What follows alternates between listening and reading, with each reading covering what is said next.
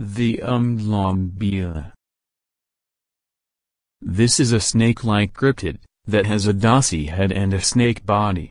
The animal is covered in fur. According to some sangomas, it lives on the rocks. This creature hides its body among the rocks and only shows the front part of its body. When the dossy comes close, it attacks and consumes it.